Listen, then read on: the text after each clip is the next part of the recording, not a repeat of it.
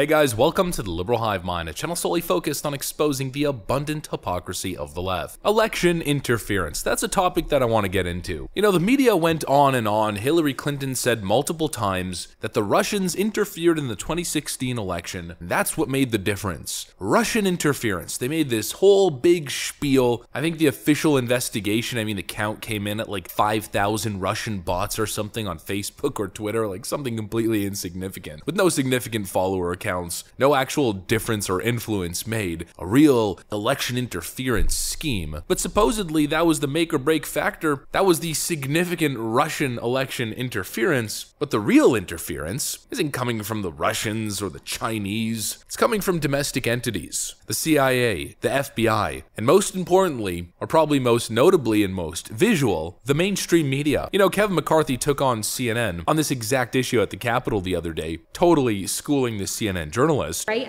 The former president is accused of misleading law enforcement, of a conspiracy of obstructing justice. That's a different set of facts. Are you prepared to defend him as the former president, and what other actions will the House take in the House Judiciary Committee in terms of funding? Are you prepared to defend your network, CNN? I'm answering your question. You could ask me any question you want, but I'm entitled to answer the question, okay? You can't put words in my mouth. Even though your network can hire Andrew McCabe, who was fired from the FBI for leaking classified documents. Did you remove him from your network? No, you continue to put him on to give judgment against President Trump. Speaker. You also hire Clapper.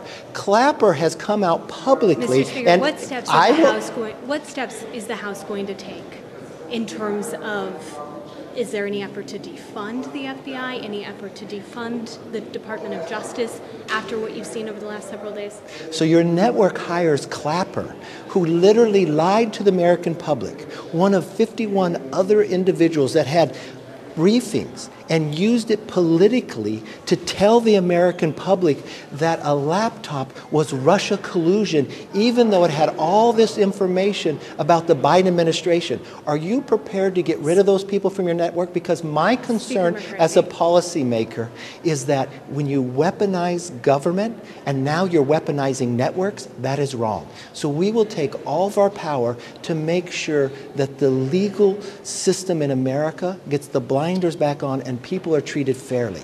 I have a real problem that your network actually pays people who did classified information and then lied to the American public to try to influence a presidential election, and then you put them on your network. That right there is the true election interference. And as the Trump indictment hits, as Donald Trump continues to surge in the polls, well, that's exactly what the mainstream media is currently doing. You want to have a conversation about election interference? Well, I'll show you exactly what we should be talking about. We got some stuff to get into, so let's roll the tape. All right, folks, remember months ago when Donald Trump was doing his speech, giving his side of the story, forget what the phony scandal was back then. I think it was related to Alvin Bragg's ridiculous case in New York, but Trump was using his platform to essentially defend himself, and during Rachel Maddow's show at MSNBC, they cut the feed and said this.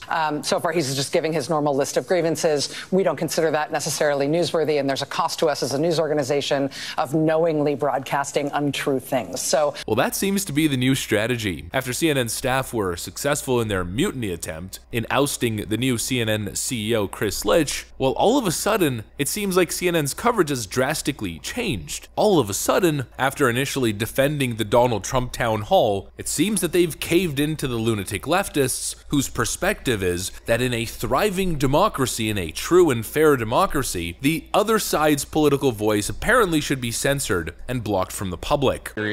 National security laws and then obstructing and refusing to cooperate with the FBI. Whatever this spectacle is that's unfolding before us, let's remember what this case is about. Let's remember what this indictment charges. Again, Donald Trump is charged with a series of federal felonies for mishandling the most sensitive government documents that we have and for obstruction of justice, along with Walt Nauta, who is charged with intentionally setting up lies to the grand jury, to the FBI. Any way you look at this, and again, despite whatever may be going on in that restaurant, this case isn't going to be settled legally in a cafe. It's going to be settled in the court based on the facts and law. The folks in the control room, I don't need to see any more of that. He's trying to turn this in.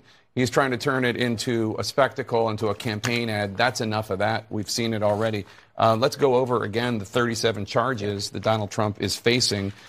We do have now some of the sound. As I told you, we're not, and the audience, we're not carrying his remarks live because, frankly, he says a lot of things that are not true and sometimes potentially dangerous. Jake Tapper says, folks in the control room, I don't need to see any more of that. Apparently, Jake Tapper, the supposed neutral journalist, believes that his duty as a journalist is to, I guess, editorialize and decide for the viewer what they get to see based on what he wants to see. The Rachel Maddow angle, so to speak, who of course is doing the same thing on her show. We knew heading into this that he was planning to make these remarks. We are prepared for his pre-fundraiser remarks tonight to again be essentially a Trump campaign speech.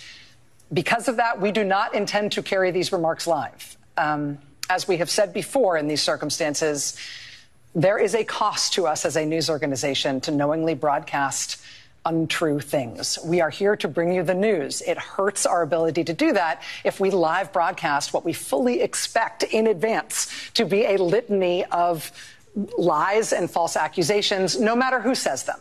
There is a cost to us as a news organization to showing you what the frontrunner of the Republican Party is saying during his campaign speeches. Yeah, there is a cost, it's your entire credibility. Their argument is that they should dictate which candidate gets to speak. You know, it's actually like the January 6th committee all over again. The Democrats were able to paint their narrative, they were able to edit, alter, doctor footage in order to portray a scenario that fit their political narrative, but the other side, and especially Donald Trump, didn't even get to present a defense. They're going to report all day long on the Trump indictment. He's guilty. He's guilty. They'll say it over and over again, but they won't play you Donald Trump mounting his defense. They won't show you what his lawyer's saying. Nope, not in the mainstream media's world. They're not in the world of journalism or news. They're in the world of narrative building. They're in the world of election interference, because that's exactly what it is. The average American doesn't want Jake Tapper to compartmentalize the information and then only present one side to them. The average voter, the average viewer wants all of the information and they want to make their own opinion. The mainstream media wants to make the opinion for you, or they want to set very clearly what is the socially acceptable opinion and narrative and gaslight the other side. What Trump is saying is crazy. It's so crazy, in fact, it's too crazy that we can't even take it to air. Don't even bother looking. Don't open that box. Definitely don't look there. Just keep looking at me and keep following me. This way right over here, sir. It's election interference. There's no other way to say it. It's a corrupt, power-hungry machine controlled by overarching oligarchy-style power, globalist power, and you know that contrast is the craziest element. They made the biggest news, so much freaking noise over a couple supposed Russian bots on Twitter. Freaking Vladimir, Andrei, and Ivan bots with like no impressions online. That was the biggest story for years. The biggest deal. Election interference. Meanwhile, look at the behaviors that they're engaging in. Like I said, it's the illusion of choice. It's the illusion of democracy. It's democracy, but I guess highly influenced and manipulated democracy. That's what happens when you have the very few at the top who control the dissemination and flow of information. In other words, these people are corrupt and totally reprehensible. That's what I got for you guys. Hopefully you enjoyed it. If you did, make sure to leave a like and possibly subscribe to the channel. Of course, you know that we'd love to have you here. Thanks for watching, folks, and I'll see you on the next one.